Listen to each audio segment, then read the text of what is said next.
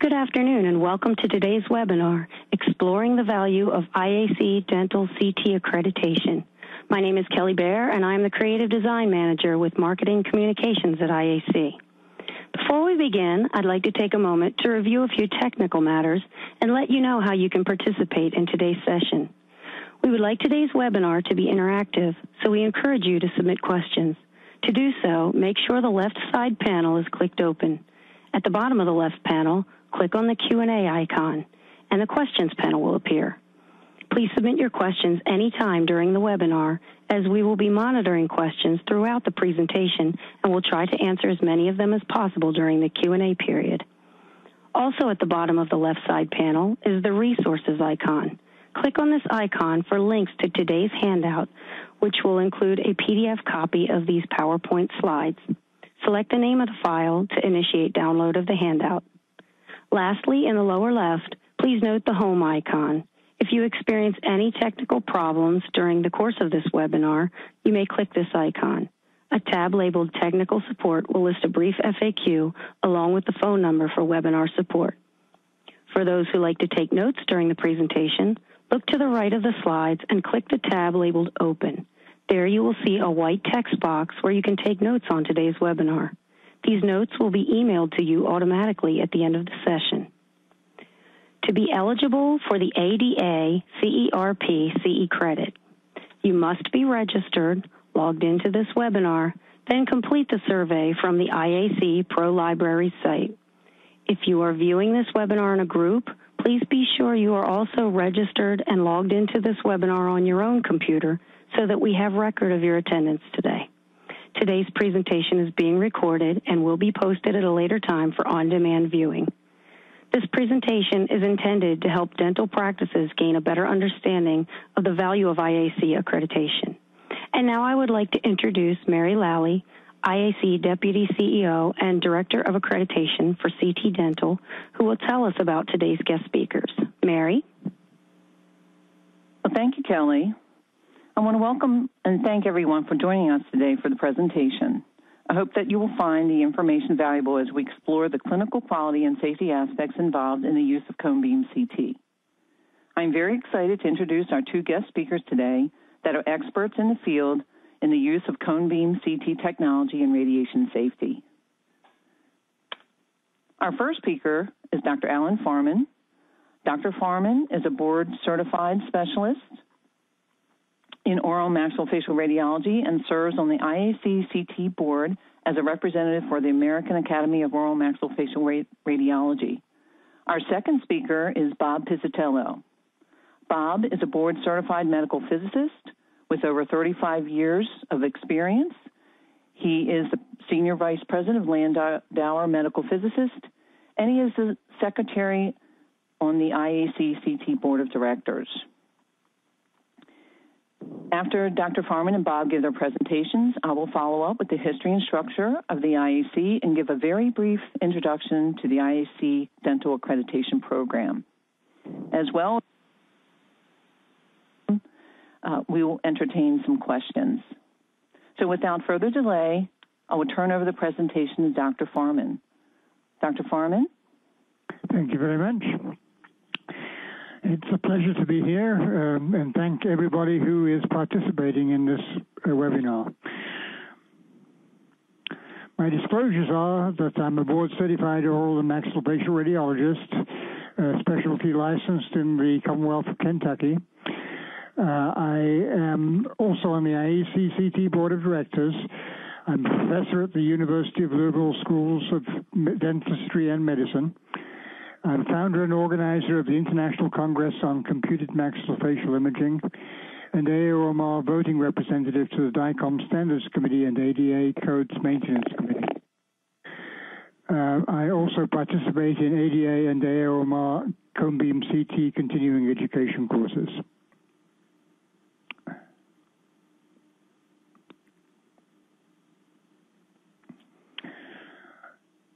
First of all, I'll be talking about accreditation as a quality assurance activity first and foremost. We're not doing this primarily to pass some guidance examination, but essentially to provide the best services for our patients. Reporting of findings. The best way to know how to report findings properly is to get education, and education in cone beam CT is necessary to maximize quality and diagnostic yield. This program has been approved for 1 credit hour of ADA CERP, which will be provided by the American Academy of Oral and Maxillofacial Radiology for participants in this seminar.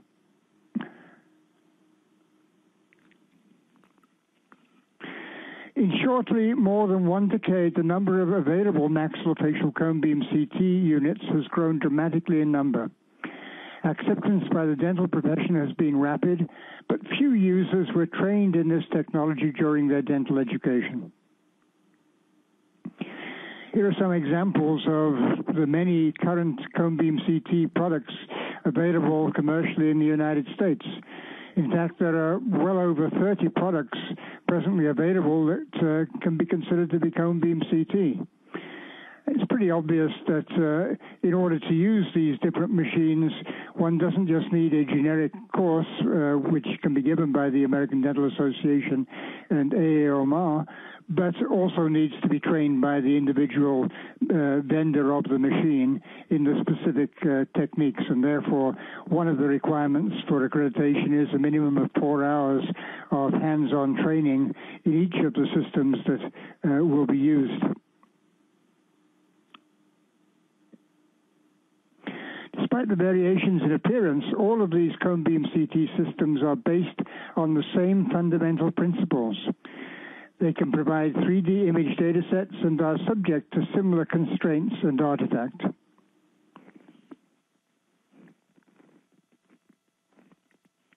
This just shows schematically how cone beam CT works. It's cone beam because there's a divergent beam from the anode, and that divergent beam is comparable to every periapical or other radiographic technique that one uses to produce two-dimensional images. But the difference is that there's a rotation of at least 180 degrees, and that during that rotation, there are anything between 150 and 1,000 two-dimensional images collected that are then tomosynthesized together in a computer to create a 3D data set that can be visualized as three-dimensional anatomy.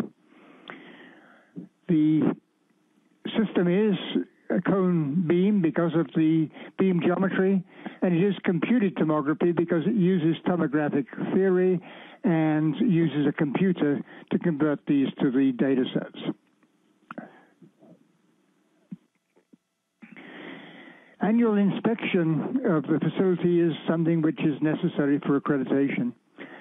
Regular inspection of equipment by a medical physicist is key for control to assured diagnostic image quality, and also for optimizing exposure factors to help reduce patient dose to as low as reasonably achievable. The American Academy of Oral and Maxillofacial Radiology Executive Opinion Statement on Performing and Interpreting Diagnostic Cone Beam Computed Tomography states that purchasers of cone beam CT have a moral and possibly legal obligation to maximize the diagnostic yield from use of ionizing radiation on their patients.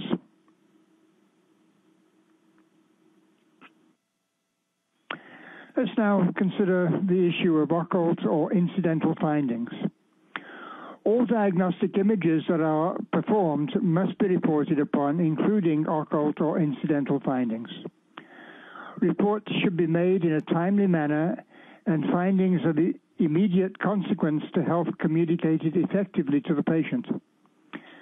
Sample reports are audited as part of the reaccreditation process, which includes the content of the reports and issues related to how timely these reports are and whether important findings are adequately communicated. Let's have a look at some reportable findings. Here are a few examples. first example we can look at here is a male aged 44 for whom implants were being planned for the maxillary incisor sites, the right lateral and the left central incisor specifically. The panoramic view shows a mucus extravasation phenomenon, or pseudocyst, in the left maxillary sinus. That's in the upper panoramic view on the left side of the screen. If we go below that, there is the axial slice, which shows a concha bullosa of the left middle turbinate and nasal septum being deviated to the left. The coronal view on the right side of the screen again shows the concha bullosa of the left middle turbinate and the mucus extravasation phenomenon in the left maxillary sinus. While concha bullosa, deviated nasal septum, and mucus pseudocyst are reportable findings, they do not need urgent follow-up as they are unlikely to affect treatment of this patient who is imaged for dental implant placement. Here's another case. This is a female aged 36 that as a teenager had wisdom teeth removed. She's had a sequence of problems associated with the maxillary sinuses, considered to be recurrent sinus infections. Again, there is a dome-shaped radiopacity in the left maxillary sinus. But if we look at the right side of the screen at the axial view, and we look at the right maxillary sinus on the left side of that view, we can see that the posterior wall of the maxillary sinus on that side is intact and the sinus is clear. Whereas on the left side, there is a discontinuity of the posterior wall of the maxillary sinus. It's been completely eroded away. So while this is a dome-shaped soft tissue radiopacity, we have to be concerned about this patient, and this patient will indeed require immediate referral.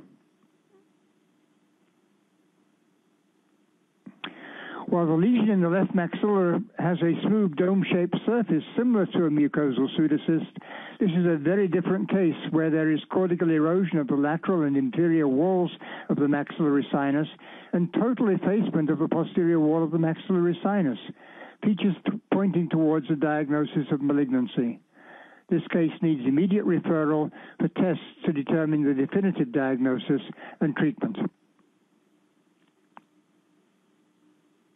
Another patient, a male, age 66, again seen for, in this case, planning the placement of implants in the anterior mandible.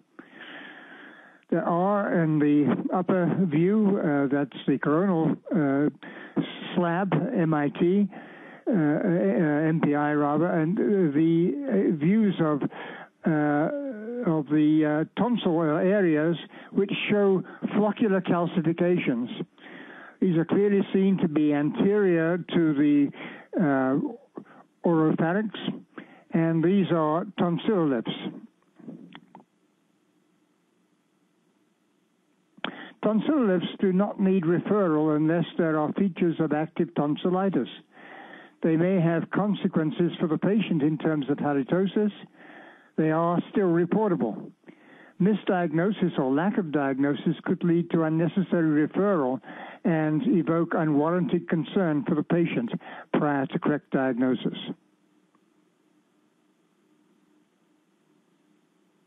One of the areas well viewed in cone beam CT of the neck and the mandible is that of the bifurcation of the carotid arteries, where one can commonly find carotid calcified atheroma in individuals who have vascular disease.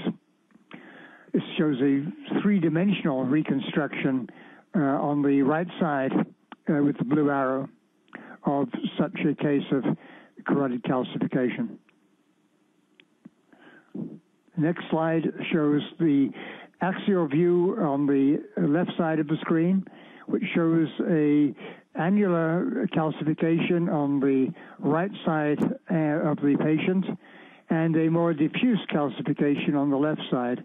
One of the areas, both areas are of concern. The one with diffuse calcification may be of greater concern because of the possibility of a carotid aneurysm.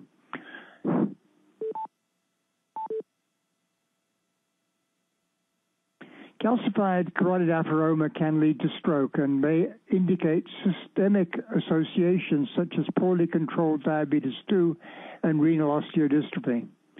Duplex Doppler ultrasound is indicated to investigate blood flow in the carotid arteries in the neck. This requires referral to the patient's physician for the needed workup.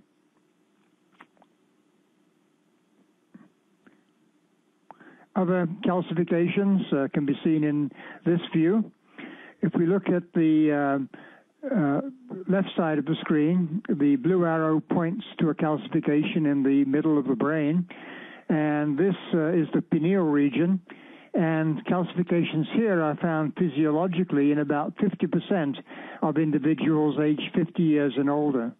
One would only refer this if this is symptomatic or if it is larger than 1 centimeter in size. The green arrow points to the stylohyoid ligament calcification, not as many of my students think the carotid artery. If we look to the right side of the screen, the blue arrow again points to a pineal calcification. However, the red arrow points to a calcification in the pituitary fossa. This needs referral as it can be indicative of pituitary tumors.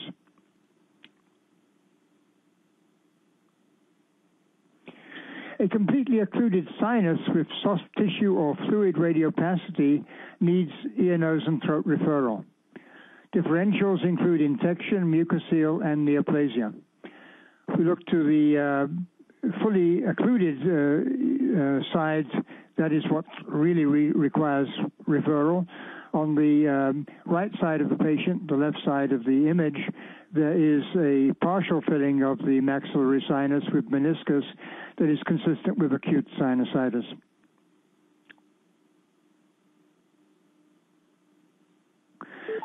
So much for some of the incidental findings that can be significant, either directly to the patient's health or to the patient's concern if something insignificant is misdiagnosed and the patient left dangling for a week or two before they get a definitive diagnosis. There are also a number of projection artifacts that can be found in cone beam CT, and so I'd like to just present a cautionary example or two of these projection artifacts. Here's an example. A panoramic reconstruction shows an edentulous premolar and canine segment for the left maxilla, but the transaxial section suggests multiple endodontically filled teeth are present in that same site.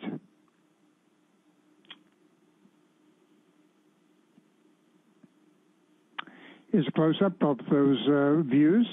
The transaxial again suggests that there are, or may be, a tooth actually in the area that's totally edentulous. And this is due to artifact. Again, various different positions through that edentulous area show something that looks very much like an endodontically treated tooth. The cause of this, shown by the blue arrow, is actually streak artifact that just happened to be along that particular area of the maxilla and showed up in all of the views. The apparent dentine, in fact, was a bite block that was used for the patient to bite on during the procedure, and that created this appearance of a tooth that does not exist in reality.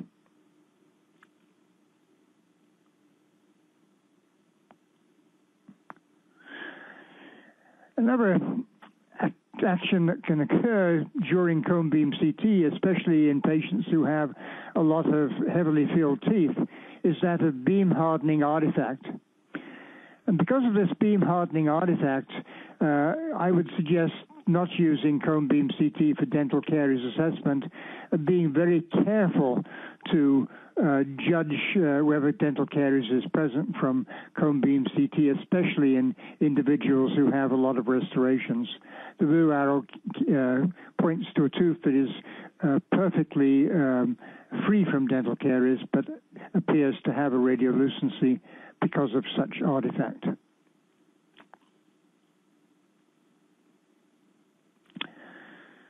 Well, so much for artifact and for incidental findings.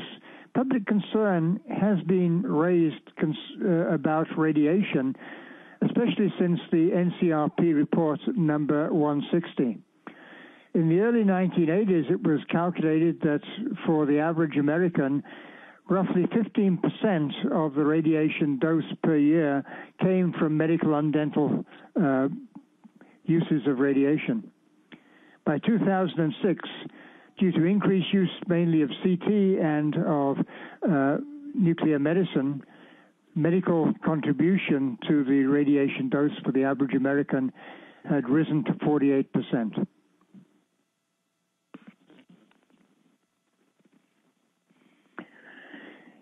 Additionally, there have been issues related to routine use of radiation, and in 2 years ago, in the New York Times, an article was published that questions the use of radiation for children in dentist chairs, not only from cone beam CT, but from all dental uses of radiation. And unfortunately, a few individuals indicated that they were using cone beam CT for every patient, irrespective of having an appropriate history and professional judgment based upon the individual case. Certainly, development of imaging selection criteria and procedures should precede the use of cone beam CT, and professional judgment is the hallmark of all selection.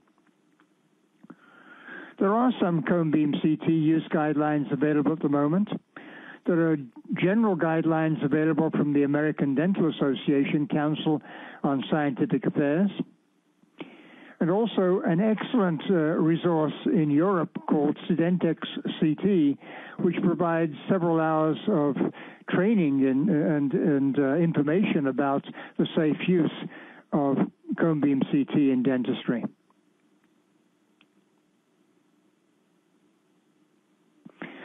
The American Academy of Oral and Maxillofacial Radiology has also provided some very specific use guidelines.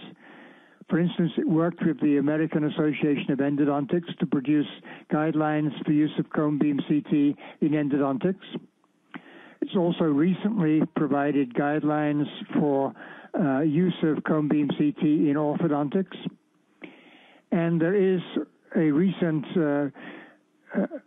guideline as well for implant planning. All of these are freely downloadable at www.aomr.org. And they are free to print and distribute as well, because the Academy has held the copyright for these and is providing that free service and the ability to, without changing the text, to reproduce these guidelines. So the big key is professional judgment, and developing professional judgment, which requires evaluating each patient and deciding what radiographs are necessary. For all patients, we should be imaging wisely. For children in particular, we should be imaging gently by child-sizing dose for children and adolescents, because they are more sensitive to radiation than our adults. Their cells are turning over more rapidly, and they have a longer life expectancy during which untoward effects may follow. So the use of professional judgment is important, and this is now supported in the alliance by the American Dental Association, the American Association of Oral and Maxillofacial Surgery, the American Academy of Oral Maxillofacial Radiology, the American Association of Pediatric Dentistry, and the American Association of Endodontics, among other groups.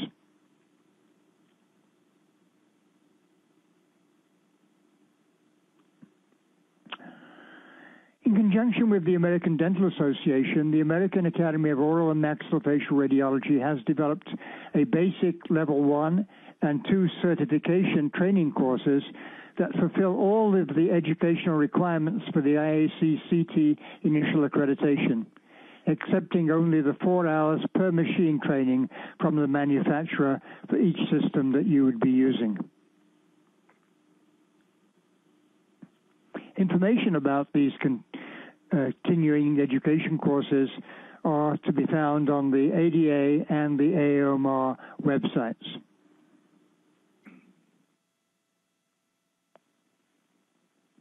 In summary, accreditation is required by CMS and by some states for imaging centers using cone beam CT. The Intersocietal Accreditation Commission, the IAC CT Board, is the organization set up to accredit maxillofacial and dental CBCT. Courses for cone beam CT continuing education requirements are available from the American Dental Association in association with the American Academy of Oral and Maxillofacial Radiology and will be run several times in 2014. Thank you for attention to my portion of the course. Thanks, Alan. This is Bob Pizzatello, and I'm going to speak for the next 15 or 20 minutes following 4 points. What is a medical physicist? I'll talk about the growing role of CBCT in dental imaging, in particular with attention to radiation dose, image quality, and efficiency. A medical physicist is helpful in this area. I'll spend a few moments on a primer on what the word dose means in imaging, and finally, what a medical physicist can do for your practice, because the role of the medical physicist is an integral part of the Intersocietal Accreditation Program. My name is Bob Pizzatello, and here are my disclosures. I'm a board-certified medical physicist, and I'm a member of the Societal Accreditation Commission's Board of Directors and currently serve as the Secretary of the Board, Senior Vice President for Landauer Medical Physics, and we also have a 3-hour CT radiation safety course available online. Landauer Medical Physics, just to know, is a Landauer organization that many people know for its occupational monitoring, and we have a medical physics practice with well over 100 medical physicists nationwide. So what is a medical physicist and how can we help you? My role in the Intersocietal Accreditation Board is that of one of the representatives from the American Association of Physicists in Medicine. So what I've shown here is a little clip from the AAPM website that says, who we are and how we can.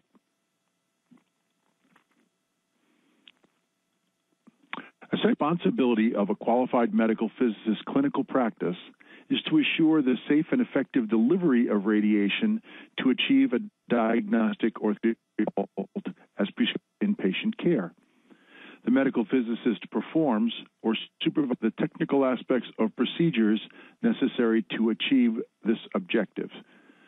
So we're not the individuals who actually take the images, who acquire the images on patients, but we're responsible for the overall quality and safety of the image and the radiation that's delivered.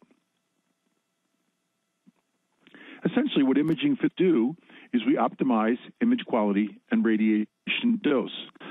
So these responsibilities of the physicist include a number of items that are listed here. I'm taking a minute to go over this because, in my experience, most dental practitioners have had limited interaction with medical physicists. You may have had someone come through your office and sort of a state-mandated testing of your traditional radiographic equipment.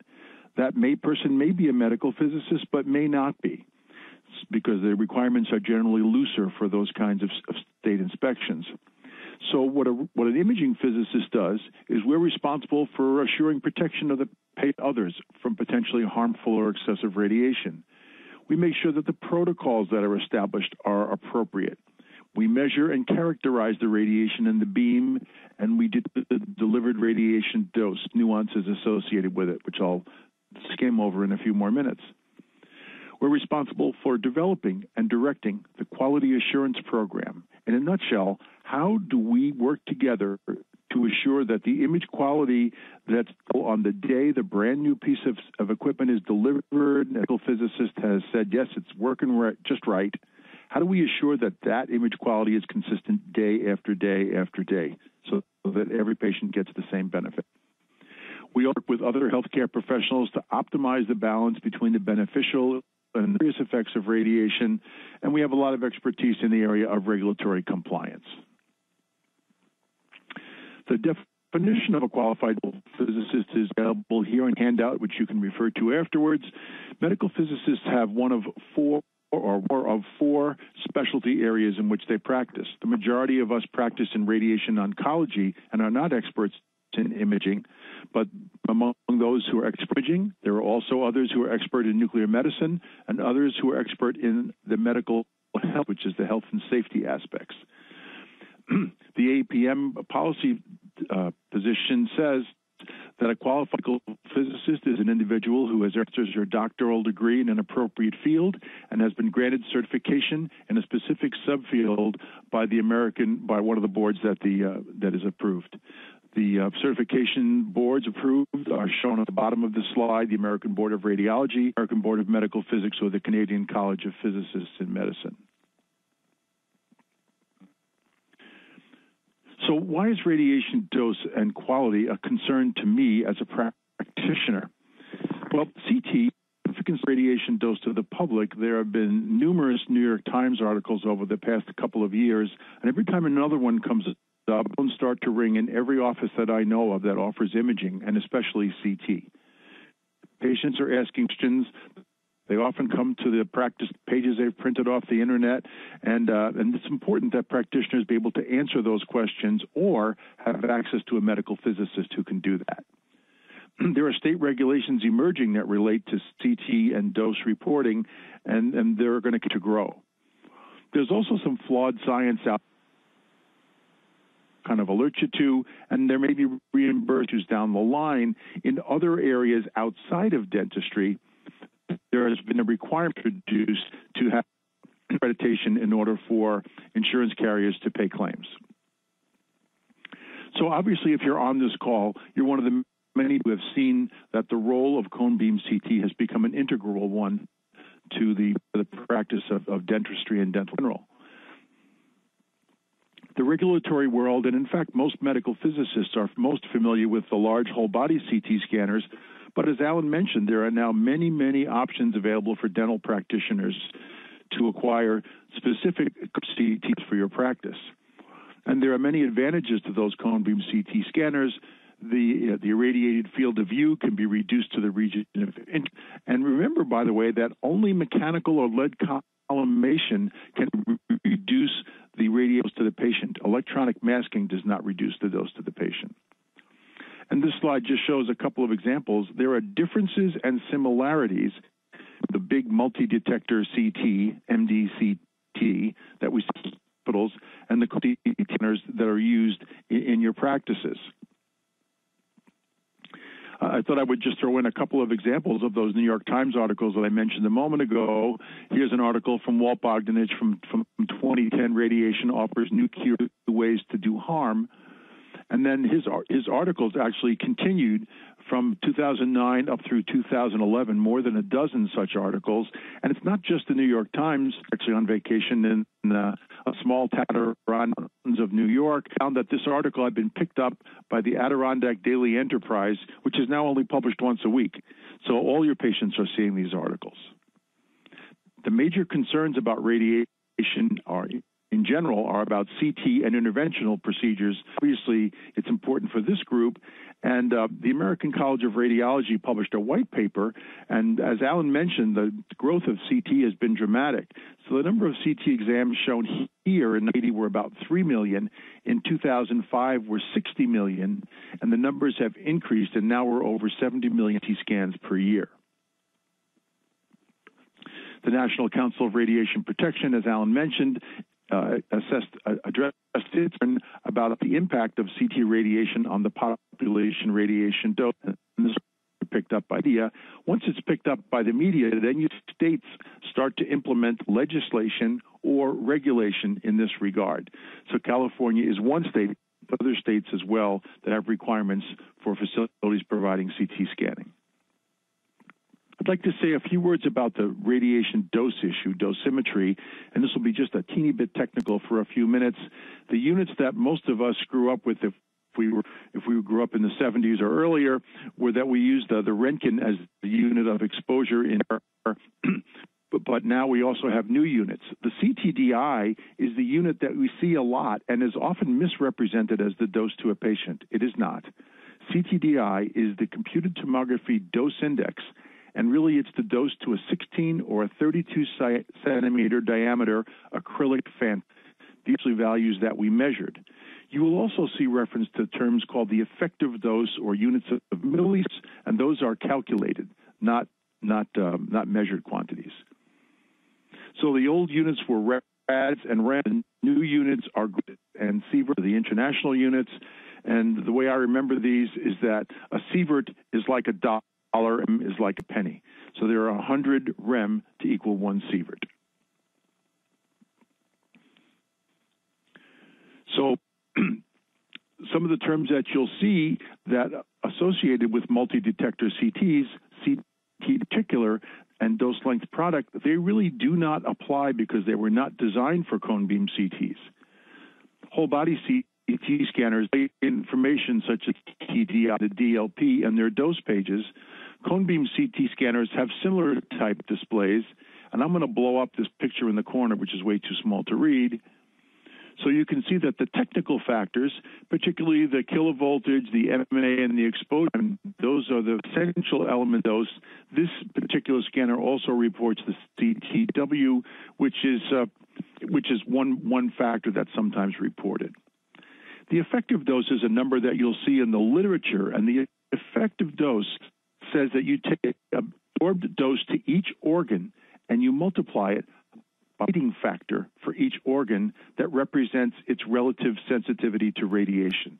So, for example, according to the ICRP 103, the most recent weighting factors, the breast has a weighting factor of 1.2, as bone marrow and so on. The bladders and esophagus all have weighting factors of 0.05. The idea is you take the dose to each organ, multiply it by the weighting factor, and that gives you an equivalent to what a patient would have received if they had whole body adder.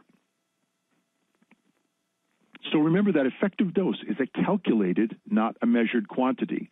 It is by definition a measure, an estimate of the uniform body dose that would produce the same level of risk for adverse effects from non-uniform partial body irradiation, such as in a head CT. So when you see units called the sieverts, you know that you're talking about, or someone is talking about, effective dose.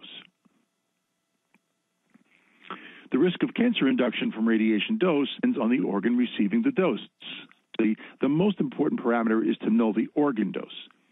The use of effective dose permits comparison of risks when multiple organs are irradiated. So, for example, the effective dose to a patient would be higher if a cone beam CT included were properly collimated and excluded the thyroid, because the dose to the thyroid would then be 0.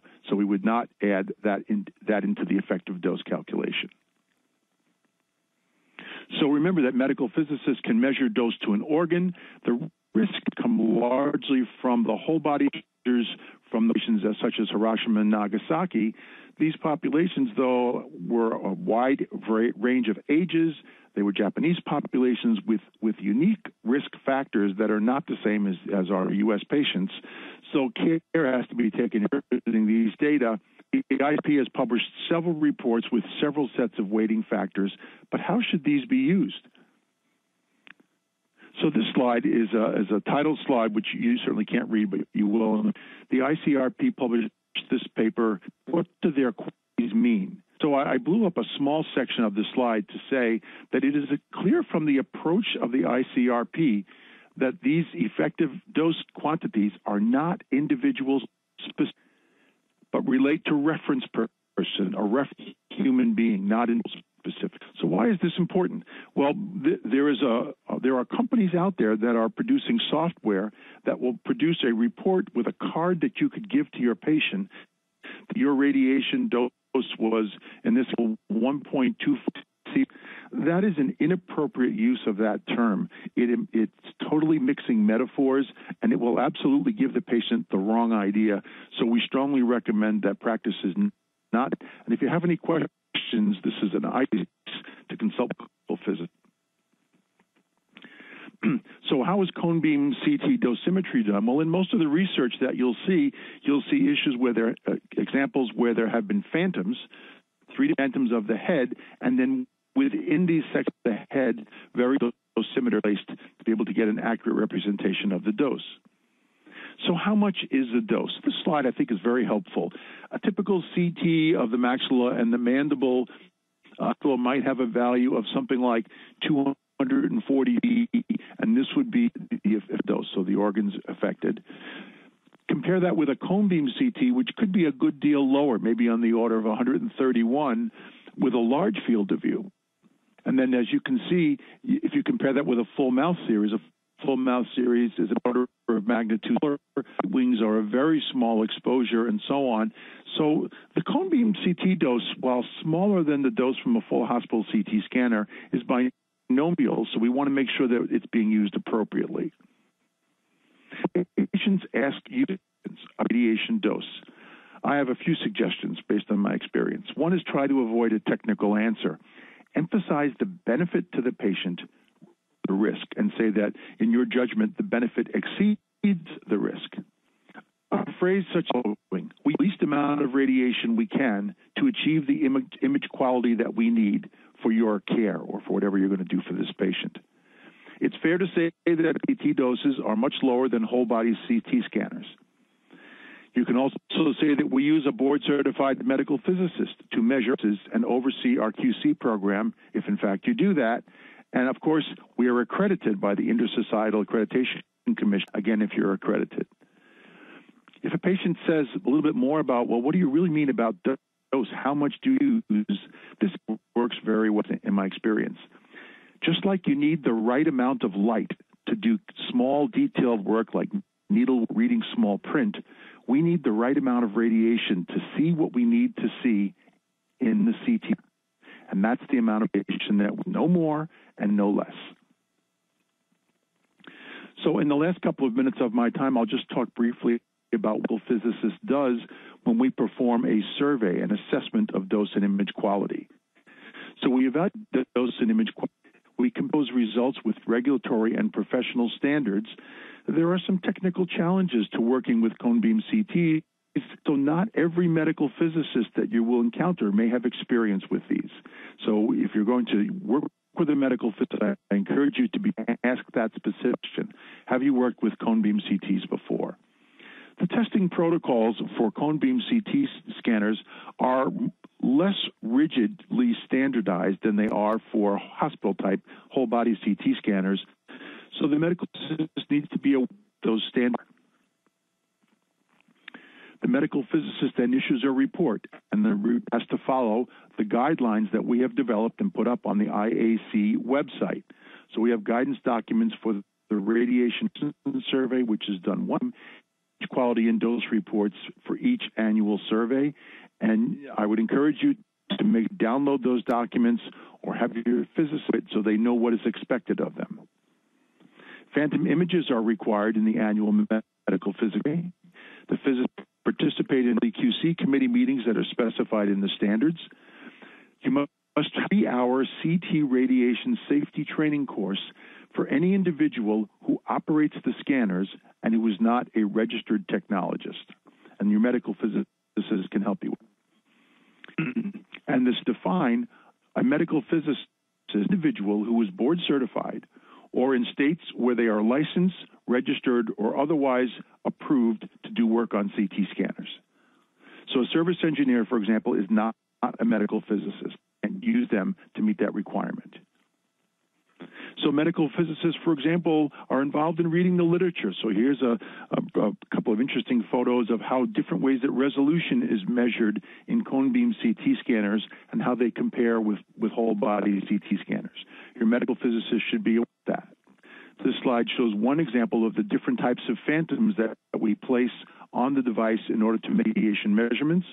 We also make measurements of the extent of the radiation beam to make sure that the radiation is not exceeding the receptor and unnecessary radiation to the patient. So in summary, what we've talked about is, what is a medical physicist? There are not very many of them, maybe a couple of thousand in the country, but these are people to your practice. If you're going accredited, you want to make sure you have a medical physicist who has expertise in imaging and particularly in cone beam CT. Because cone beam CT is growing, it's very important to have the role of a physicist to help you assure dose, image quality, and consistency. We've talked about the different dose units. I've obviously done this fairly quickly. This is another area where your medical physicist can help. And finally, we've talked about how the medical physicist can be of assistance to your practice. I encourage you to realize the medical physicist and to progress toward accreditation. So now, to progress towards accreditation, I'd like to hand off to Mary Lally. Mary? Oh, well, thank you, Bob. And thanks, Dr. Farman, for your very informative presentations today relating to image quality and safety, both very important in the use of cone beam CT in the dental practice. Now, as Bob indicated, I'm going to switch gears and talk a little bit about the accreditation process and about who the IAC is. The IAC, or the Intersocietal Accreditation Commission, is a nonprofit organization that has been offering voluntary accreditation for more than 20 years. The IAC has over 12,000 sites currently accredited, and we are fully recognized by CMS and other private payers.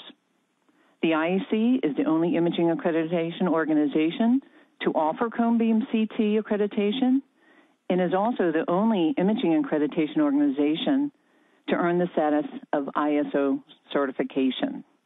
We're very happy to have achieved that. So we know what applicant facilities are going through by meeting certain standards. So as you can see here, the IAC is comprised of 5 diagnostic imaging divisions and 2 are therapeutic. Dental CT is currently listed in our CT program, but has its own separate standards and website. You can see our first program started in vascular testing in 1990, and with the success of this program, we've added on our other diagnostic modalities such as echocardiography, nuclear medicine and PET, MRI, CT, dental CT, carotid stenting, and vein center, which are our newest therapeutic divisions. There is leadership from each of these boards that's comprised our IAC Oversight Board of Directors, and then there are specialists from each of these divisions that comprise the Division Board of Directors.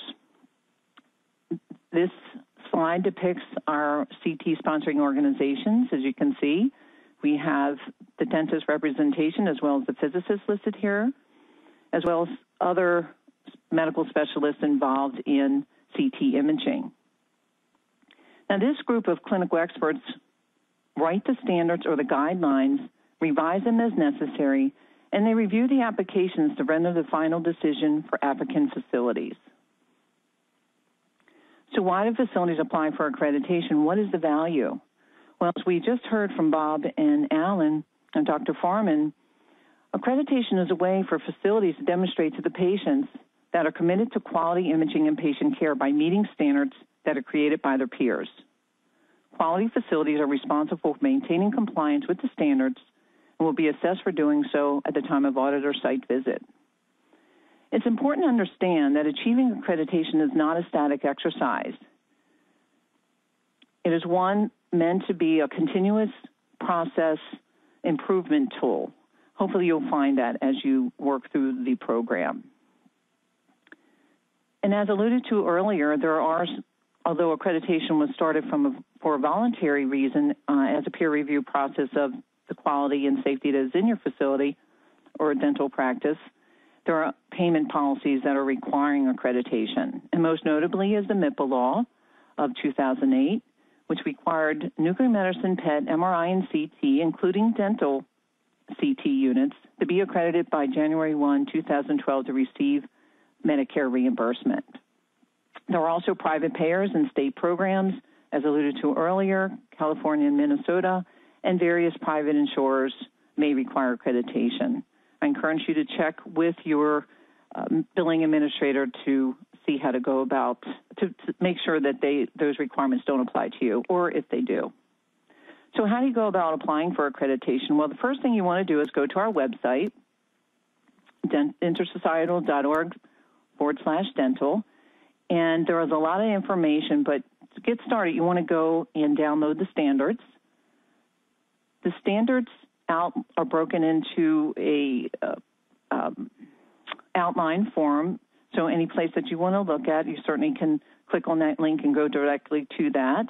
You can see that the standards will guide you to the requirements for the dental and technical staff. There are training experience requirements that must be met in order to apply for accreditation. There are patient employee safety policies, which are very important, as we all know. There's equipment QC processes that must be followed, as well as radiation oversight and safety adherence in general. There are report content items, as well as a quality improvement program that must be part of the accreditation process. Also, case studies or images will be evaluated, as well as the report accuracy and content. The application is fully online, and the application is a yes or no, or fill in a blank, or upload the documents as the standards are written. On any web page of the Dental CT website, you can access the online accreditation. Now, I'm not going to spend a lot of time going over the exact ways to apply for accreditation, but I want to tell you that we're here to help. On the website, we have a lot of references for you to use. We have sample policies and procedures. We have sample reports and report content items. We also give you a QC and a quality improvement policy to follow, as well as some physicist guidance documents that you want to give to your physicist. There's a nice checklist for you to use as you work through the program. And all of this is meant to help guide you. It may seem like a big undertaking, but if you chunk it down in little parts and get everything together first by using the checklist, when you get to the application, it's merely, again, yes or no, fill in the blank, upload the document, and send it to the IAC. Once you do obtain accreditation, there's a full marketing kit and certificates that are available for you, as well as door clings and press releases, and we have a marketing communications department that can help you with that. Now, given the time constraints, again, there's a lot more to the IAC Dental CT accreditation program. I encourage you to join our complimentary webinar on December 17th at 1 o'clock. And if you have need any more information, you certainly can email us or call us when I show you the slide in the meantime. And I want to thank everyone for participating in the Dental CT webinar today. Kelly's going to take over and tell you how to get that credit, and then we'll open it up to questions and answers. Okay. We will have the Q&A session here shortly, but before we do, I'm going to read you a few instructions.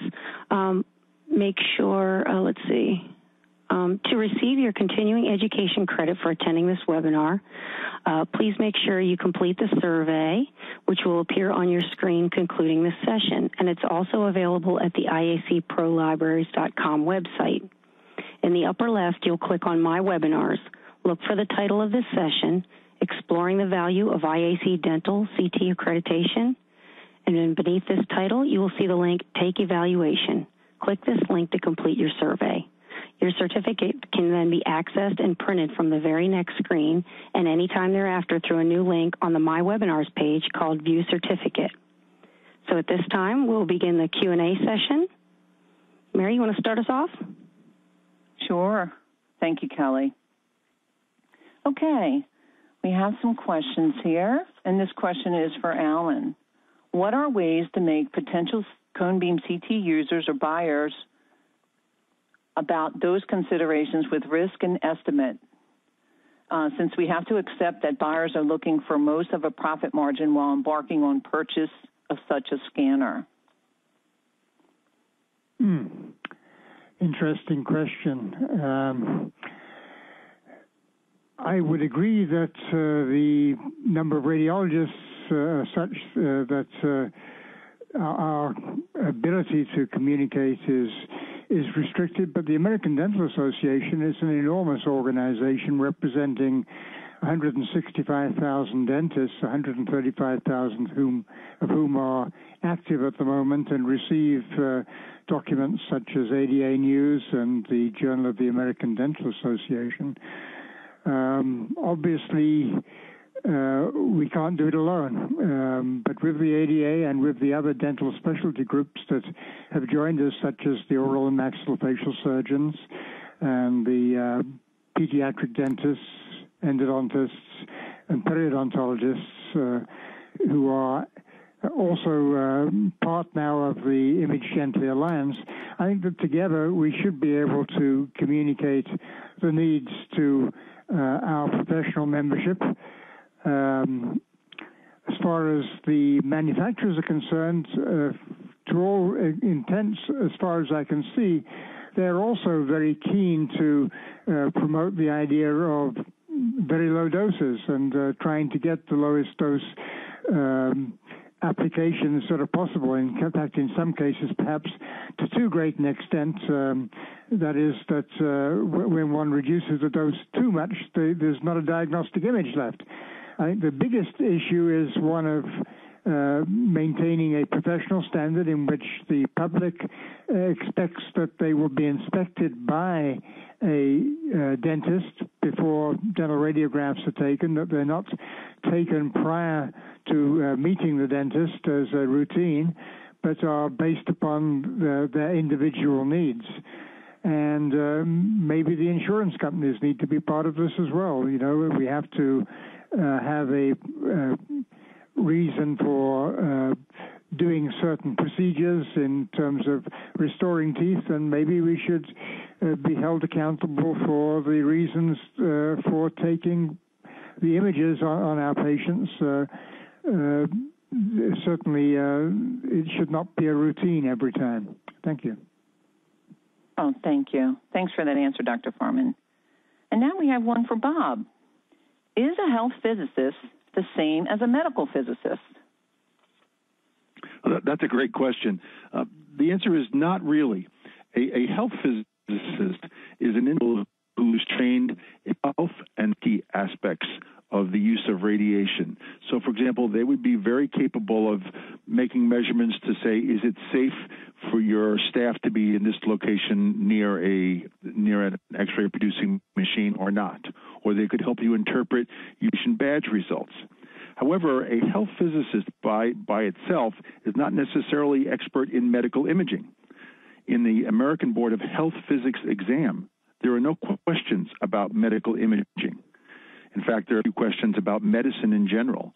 So health physicists are knowledgeable about radiation, but if you want a physicist who's knowledgeable about imaging and patients as well as radiation, then that individual is a medical physicist. Some individuals are both.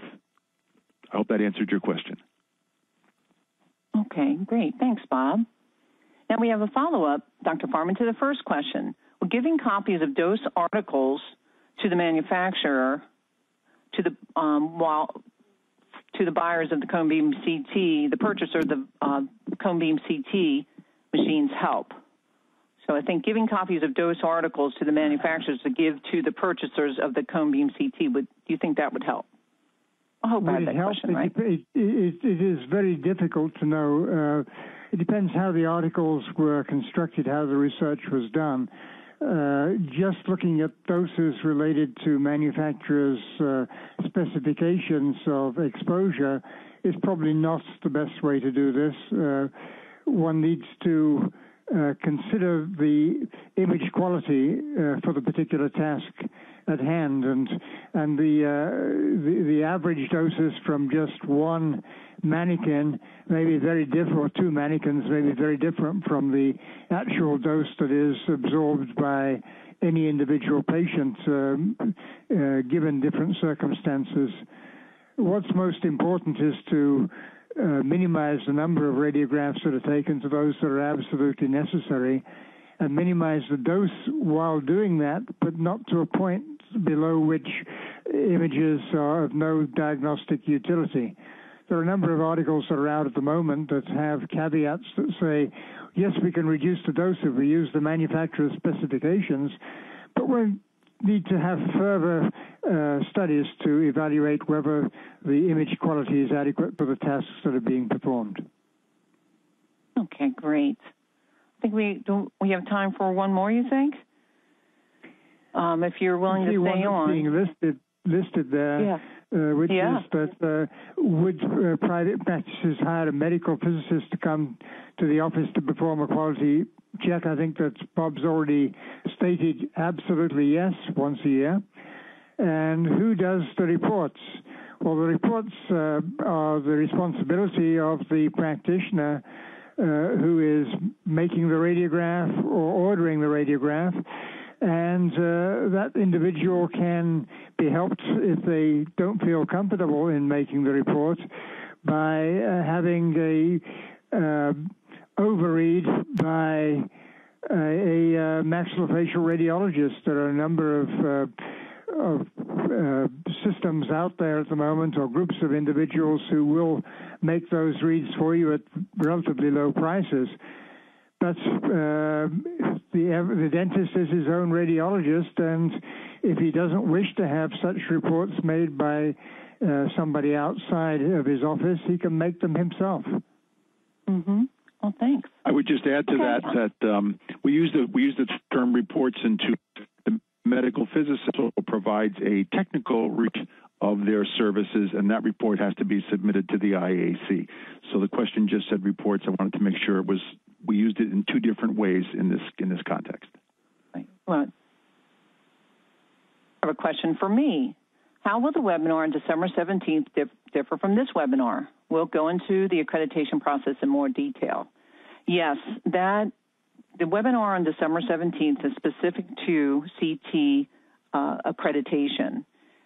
The items that apply, other than the specific standards to the medical and technical staff, are exactly the same for conventional CT versus dental cone beam CT, because there's radiation safety, there's policy and procedures of safety, pregnancy policy, and so on. So yes, it will go specific. It'll show you more detail about the website, the resources, the online application, and the whole accreditation cycle and process. So yes, much more detail, and it is complimentary as well.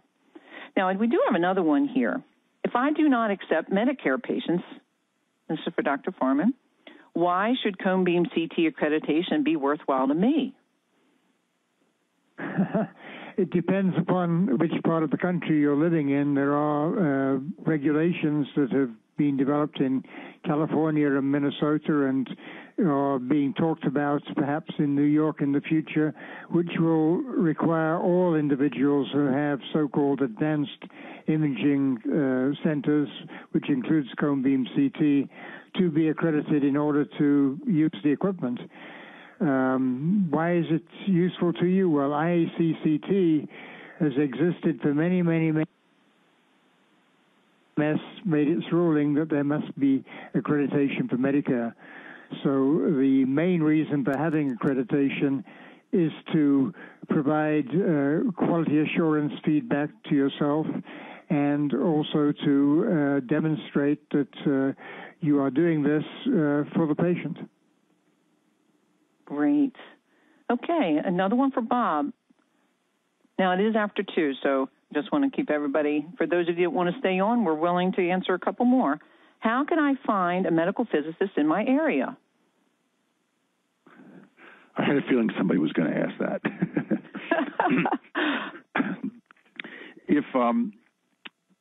If you want to just contact me offline, I'll be happy to help you out there. There is no central clearinghouse for medical physicists, with one exception. There is an organization called Conference of Radiation Control. Go to www.crcpd.org. There is what's called a registry of qualified medical physicists, and you can punch in your state and you can find a list there. It's not absolutely everybody, but it is everybody who is board certified or licensed. So that's a good place to start. www.crcp.org and search for the QMP, or the Qualified Medical Physicist Registry.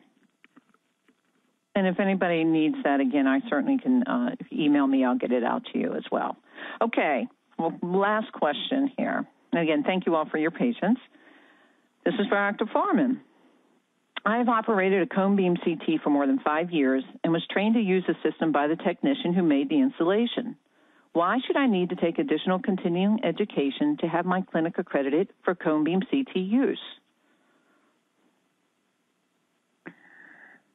Good question. The technician placing the equipment probably did not have the background to train you thoroughly in selection of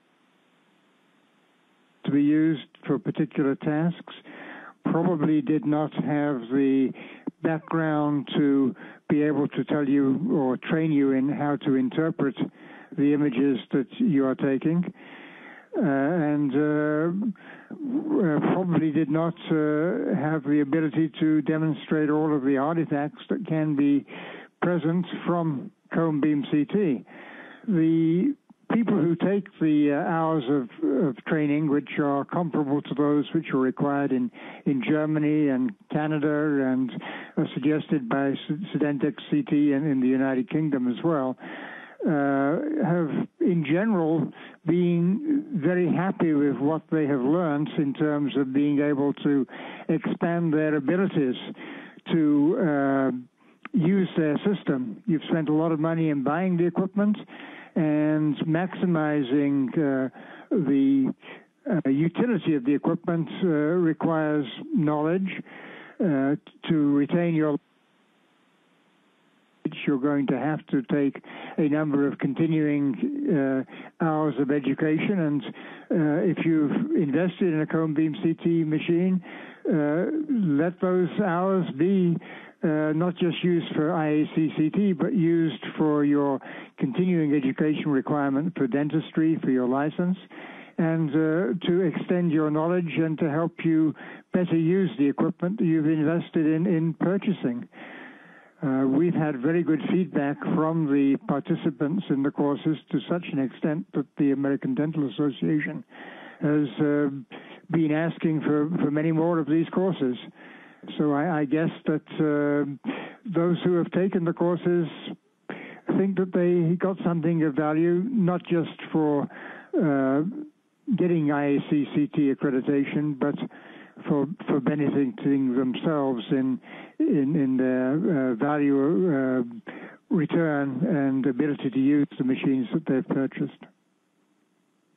Okay. Alan, well, Bob, may I just add one comment to that, please? Manufacturers absolutely are required to stay away from anything that looks like the practice of medicine or dentistry. They're not allowed to do that. So they're great at showing you how to operate their equipment and use. But what we're talking about in terms of these training programs and also the radiation safety training program is now more about professional practice, and that is not within the purview of a manufacturer's installing individual. Great. Thank you so much. Okay, well, this concludes our presentation. I want to thank everyone for joining us. I want to thank our speakers, Dr. Alan Farman and Bob Piscitello, for giving us insightful and a good overview of the value of clinical quality and safety in cone beam CT. Please take your survey so you can get your certificate that will be sent to you shortly. Thank you all and have a good afternoon.